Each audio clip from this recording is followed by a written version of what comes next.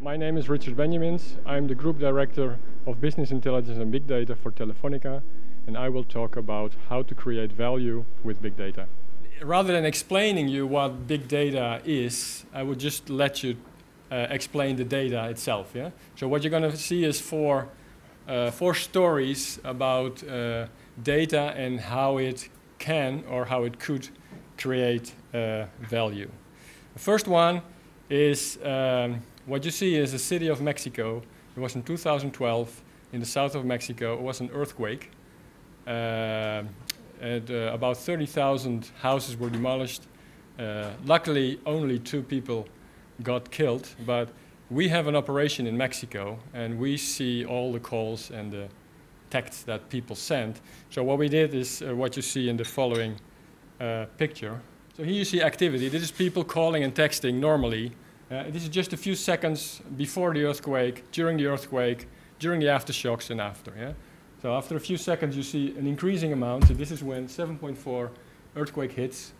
You can clearly see which parts of the city are more affected than others. Then it slows down a little bit. And when you see the aftershock, there are other regions in the city that are highlighting up. This is the moment of the aftershock. Now, this is not analytics. This is just visualizing what's happening. Yeah? It's descriptive. It's the simplest part of big data. But imagine the value this can create for public administration, for governments, to learn what is happening during disasters. And imagine you could have this in real time, where you could really optimize in real time the disaster management process. Yeah? This is in 2012. At that time, we just started our big data journey. It's a long journey. We're still underway. And before that, this data was just considered as an exhaust. Yeah? We needed the data. The data was generated automatically by the network. But then when the network works well, you just get rid of the data because it takes a lot of space. Now we've learned that there is a lot of value in this. Yeah? Here I have another story, a completely different one, but also very influential. Yeah? Anybody has an idea what you see here? Well, definitely it's a heat map. Yeah? And actually, so it's a heat map of people who are at positions during a certain time. Yeah? So the darker the color, the more people or the more time people are spending on a certain area. Well, this is just about soccer. Yeah? So the top is Barcelona, and the bottom is Atletico Madrid. So this is the 2012-2013 league, the Spanish league. Every game has a lot of cameras watching each player from 3 angles, so they can track every player individually, and the cameras are taking 10 photos a second. Yeah?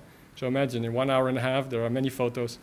And this is just doing something with the data. Yeah? You can actually see here that Barcelona is a very much forward-playing team, whereas Atletico Madrid at that time was more a defensive team. Yeah? Because they are, so you see the goals, the goalkeeper on the top left, the top right, and the bottom left. Now, with the same data, you can also plot individual players. Yeah? So the green line is the player that runs 5 meters per second. And the red line is about 7 meters per second. Yeah? I think we can all run that if we are good in shape, but to do it a lot of times during game is requiring a lot. Yeah? So this guy is running quite a lot. Yeah? This guy is running much less. Yeah? Now, if you were a coach or a team, a trainer, what player would you buy? Yeah, okay. That's an interesting. It's an interesting answer. Now, if you look at the players, yeah. So this is Xavi Hernandez, Barcelona player. He just actually left Barcelona a few months ago, but very, very good player and running a lot. Yeah. And the bottom player, as you may guess, is Messi. And you may ask yourself, if Messi would run much more, would he even be a better player? He's already one of the best, or maybe the best player, but could he even do better? Or is he just a master of managing his energy? Well, judge for yourself. So this is a game of Messi some years ago. As always, Messi is running around, not losing the ball. But then what happens is he has to recover. This is the same video. He has to recover for a few minutes. So basically, I think that's the best he can give. Yeah. Still a very good player. So the moral of the story: Messi is lazy and unfit. Oh, but he's doing very well. He's doing fine. He's doing very well. Okay, here you have another story. So I don't know if you have older kids who start to drive. Yeah? So this is an app that checks how you drive. Yeah? It sits on your mobile phone. It can actually also sit within the car itself as a device. And basically it measures whether you are speeding, where you shouldn't, whether you are harshly braking, whether you are cornering, or whether you are distracted, so whether you take your mobile. And what you see here actually is my score. I have a score of 78 out of 100. It's not too bad. I'm actually a very boring driver, as you can see. I have low scores, high scores on speed, on harsh braking, on cornering. I'm a bit worse at distracting, so I often take my mobile in the car, which of course I shouldn't. Yeah. My excuse is that I'm often in a traffic jam. So. On the second graph is my daily commute, yeah, and also the events that happened on this daily commute. And if you take all of us together who use this application and you plot it on a map, you see at the top right, you see all the people speeding in Spain at a certain hour of the day. Yeah? And at the bottom you see all the events in a city like Madrid. So this is also a huge amount of data. And here you can ask yourself, so what is it for? Yeah? What's the business behind it? Now, this is actually an insurance which is called pay as you drive. Yeah? So imagine you're a young male, 18 years, you just got your driving license, you have your first car, and you're faced with paying double or triple the premium other people have to pay. So this insurance say, hey, come with us, half of the premium you pay like anybody else on a yearly basis, but the other half you pay monthly as you drive. So if you drive a Friday night, you go very fast, you brake harshly, etc., you might end up paying even more than you would have paid otherwise. But if you are a boring driver and Friday night you take the metro, you might end up paying very little in your insurance. Yeah? So it's a new proposition, it's a new product for the insurance industry. And it's completely driven by data. Yeah? Without data, you can't do this kind of stuff. It is true for the insurance companies. It is a test. It's an experiment. But because if some people pay less, yeah, other people have to pay more in order to compensate. And of course, what you get here is only people who will pay less. Yeah? Because the soon you understand that you pay more, you will leave. Now here's the last story. The best way to start this story is that a few years ago I heard about a university campus they were building somewhere in Asia. And they built the whole campus, all the buildings, all the roads. Even they got the students in, they started to give lessons. But what they didn't construct was the walkways. Yeah? So how the students would walk from one building to another. So they delivered the campus, and of course the students started to walk from the place, and in the end, after a few months, there was a clear trail of where people actually walked. So what they did is they built the walkways right there where people walked. Yeah? If you look around at campus or large spaces like this, you always have the official walkways, and then you have those shortcuts, yeah, where the grass, the lawn is away, etc. So actually, this is a very clever approach, yeah, to build things. And the story of this data is that we can actually do the same before we deliver, yeah, an infrastructure. Yeah? So this is the Smart Steps product of Telefonica. And here you see 3 examples of how you can use that data. Yeah? So this data, what you see here is footfall and movement data of crowds. What you see in the map is London, Christmas month 2012. And the red squares is the 10 top percent of where the people are at a certain time of the day, and the orange is the next 10 to 50%. Then you can you can cross that information with gender information or basic demographics, age range, where people live, where people work, or where people are in transit. And this is important, relevant information for the retail industry. For instance, what's the catchment area? Yeah? Where do my people come from? Where do my customers go to? Or are they going to the competition? Yeah? You can all see this data from this crowd analytics.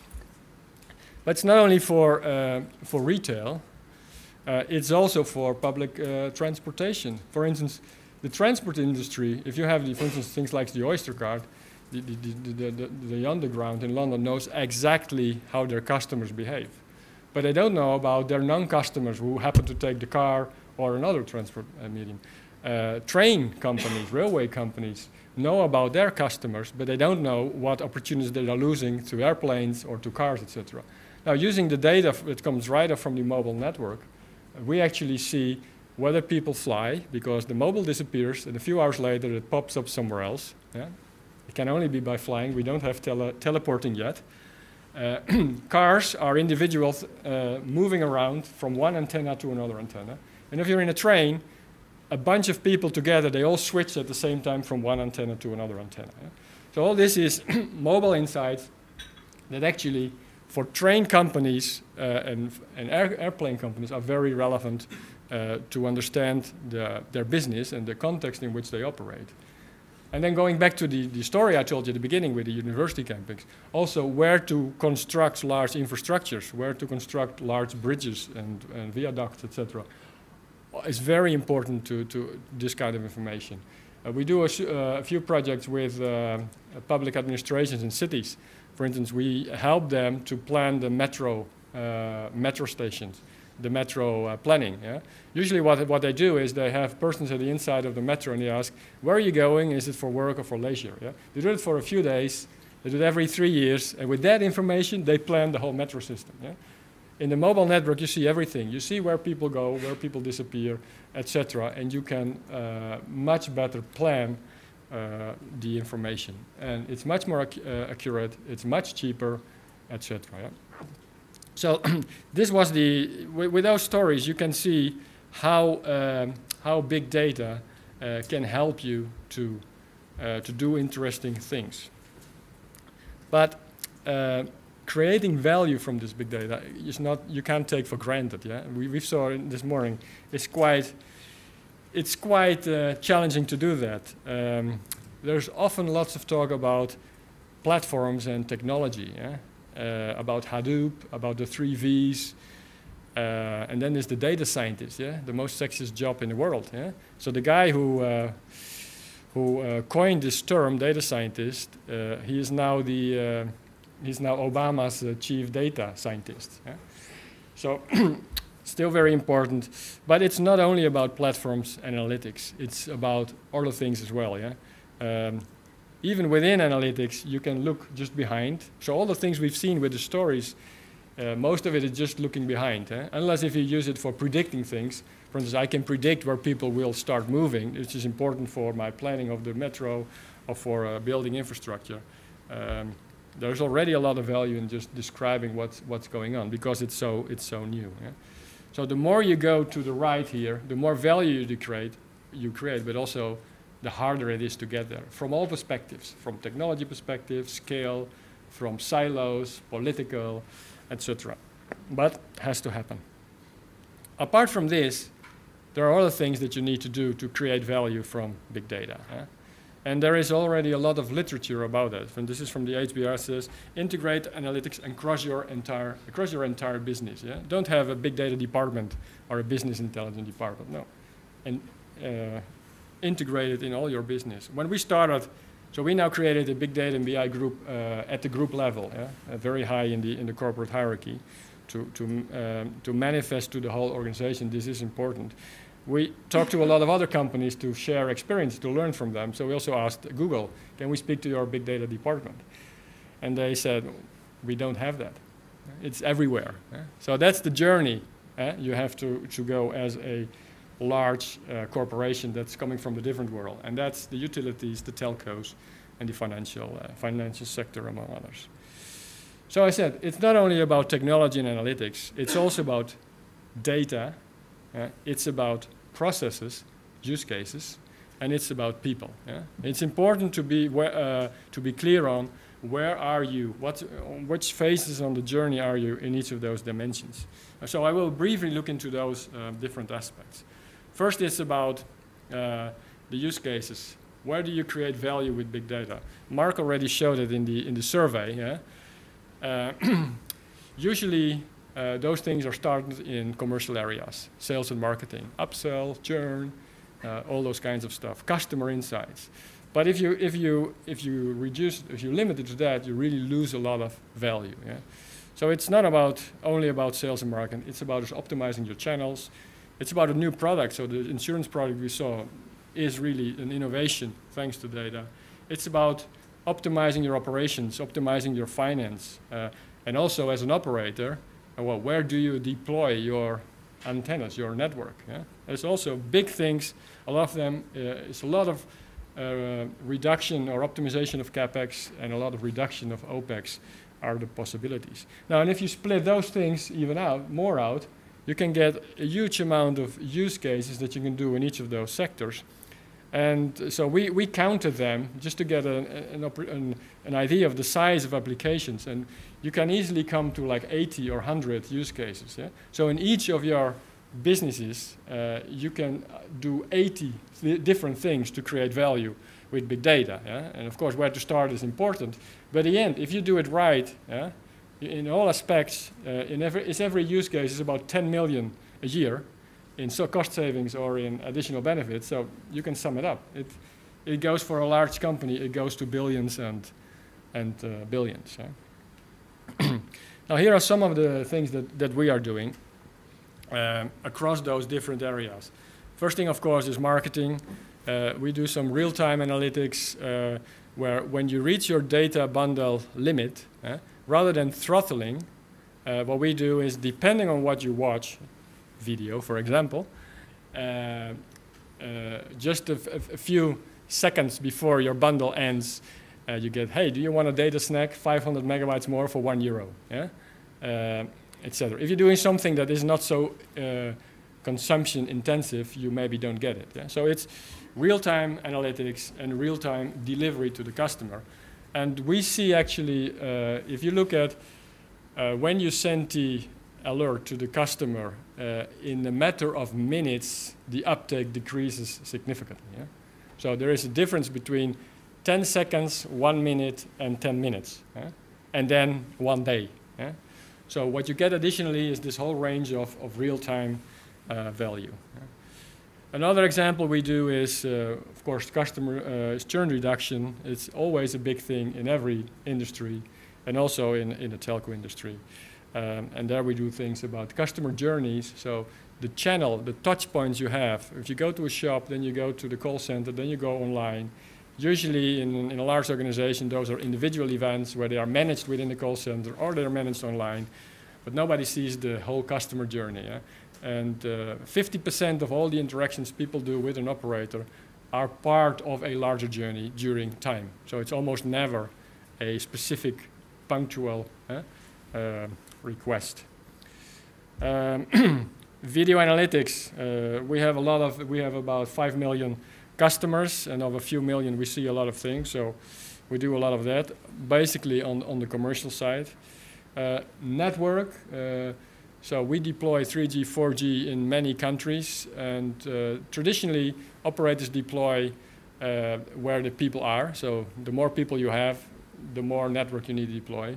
But if you take a look at it from a value perspective, then maybe your strategy changes. You don't deploy the network where people live or based on footfall, but actually you can follow the value. Yeah? And you can follow if important customers move around in specific patterns, then you maybe should cover this journey rather than putting a lot of emphasis on where people live or where people work, because they tend to have Wi-Fi anyway in those places. Yeah? So benefits you get out of this is the industry tells if you want to optimize capex, you get about 10-15%. So, and if you are a big operator like Telefonica, that means a lot of money. And if you apply it to additional revenues, that means that you keep deploying the same thing, but you deploy it more where the value is, then you can get up to 1% extra additional revenues, yeah? Which is also quite a lot of money. But then there are less sexy things like procurement. Yeah? So if you are a large corporation, the first things that large corporations centralize almost always is procurement. Yeah? It's not IT, it's not marketing. Actually, marketing will be the last. Yeah? IT is before. But procurement is mostly centralized in big organizations. Why? Because the scale drives the price down. Yeah? So Telefonica is about spending 25 billion a year in buying things. Now imagine if you could dive into that information, if it's all in one place, and you could optimize half a percentage, you have 125 million annually, just bottom line.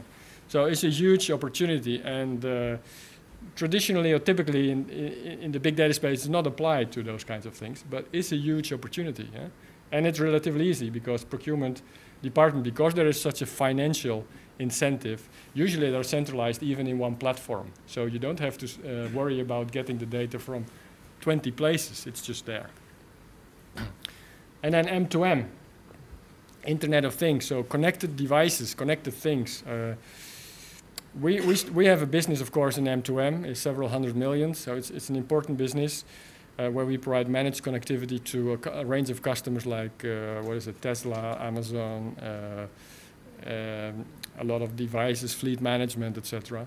And we get the data from all those SIMs, which are across the country on a daily basis updated.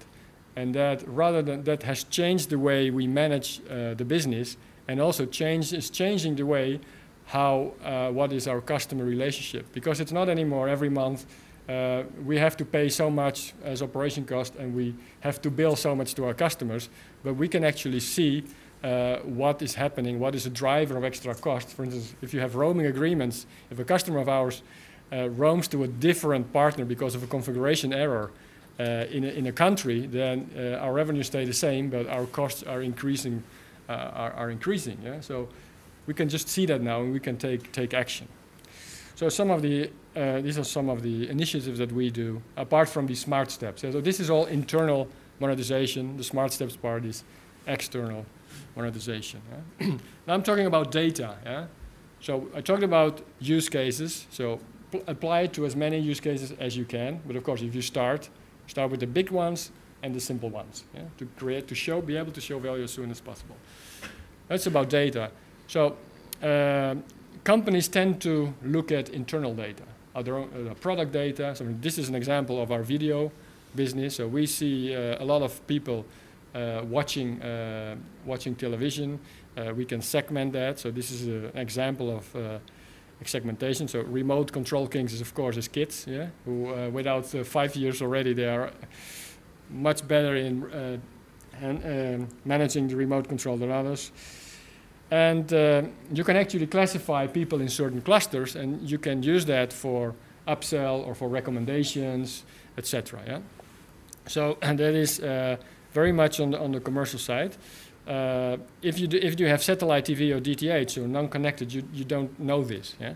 You just know what people buy, but you don't know actually what people watch. And Netflix is the king of doing those things. And actually, they looked within content. What kind of plots, what kind of actors, what kind of scenes people liked, and then they created their own series, which is House of Cards. So we're not so advanced yet, but we're getting there. But still, this is just our internal data. It's important, but there's so much more to create value. Imagine everything people say on internet, on Facebook, Twitter about the series, our series we offer, about our content, about our service. Quality of research with with individual customers. Our call center data, when people call us and they talk about our TV offering, we want to know about that. Yeah? We want to integrate that. data flowing through our network. We can see how many people in our network are using Netflix. We can see that at an aggregated level. So there is a lot of data out there which is not your typical internal data, but it's external and internal, and it's getting all this data together and create this 360 or even 720 degrees view on your customer and your product. This is a big cultural challenge for companies, because social media is in the marketing department. They do a great job.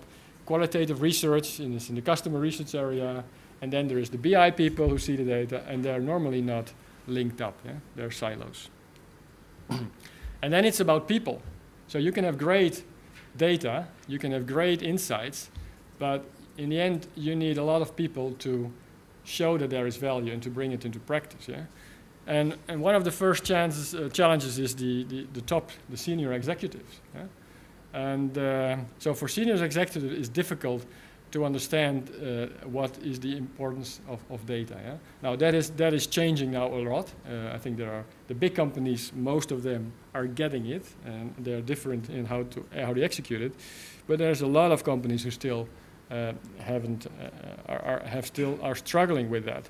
So you need to convince those people, and that may actually change how they change. I saw recently a picture of a boardroom of Procter & Gamble, and the walls, instead of having decoration, they were screens with a lot of dashboards projected from computers that explain how the business is going. So rather than speaking about opinions and about experience, it's about, hey, the data is like this, and we should take it into account. Now that's very important. But it's all across the organization. Yeah? Managers who used to manage products whole their life, they don't like mathematics, they don't like this analytics, they don't understand it, they see it as a threat, so you have to get them on board. There are some examples who publish about it, like New York City. They found out that you have to break the silos, and actually did it. Data culture, there's a lot of blogs and a lot of literature about what does it mean to build a data-driven culture. It's very important. We also see one of the main challenges we have is not technology. It's the silos, it's the politics. But then you need to roll out this data culture across the organization. If you keep it in a happy 50 or 100, then you will never scale across the organization. You will never create this big value in the end. Eh?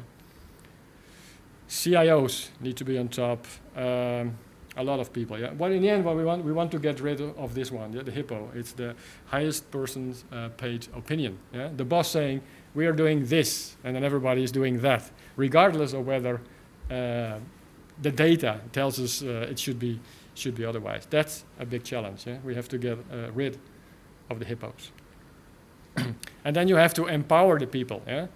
And that goes all the way from the data scientists, who you have to give courses, you have to give them challenging things, otherwise they will move over. They don't like to do repetitive things. The people on the ground, in the shops, the sales force, etc., you have to give them the tools. Product design is not like anymore, you design a product, you launch it, and that's it. And you cash in and you start doing something else. No, during the design you have to be very lean. You have to build a product, a minimal viable product. You have to launch it. You have to look at the data. What part of the product people like, what are they using, what are they not using, are they engaged, are they not engaged, and you need to drive the design interactively with that. That's completely a cultural change, a digital culture. With a startup or a company like Google or Facebook, they have it in their DNA. They do it by nature. A traditional organization like us or a bank isn't doing that by nature. The managers themselves, you should empower them with tools so they can do their own predictions. What customer I have is going to upsell, or is going to churn. I don't need to send a request to a central department, hey, can you tell me of all those customers? No, I can do it myself. It's about empowering people across the organization with the skills. So it goes all the way down, and you need to talk to all those people. All those people need to be on board to be able to scale out the promise of big data. Otherwise, it will just get stuck somewhere in the value chain. So the question is, if you're such an organization, where are you? Yeah? What is your challenge? Are you good at technology? Are you good at use cases? Are you good at people? But at some time or another, you can start at different areas, but you have to be good at all of them in order to create the value. Thank you very much for your attention.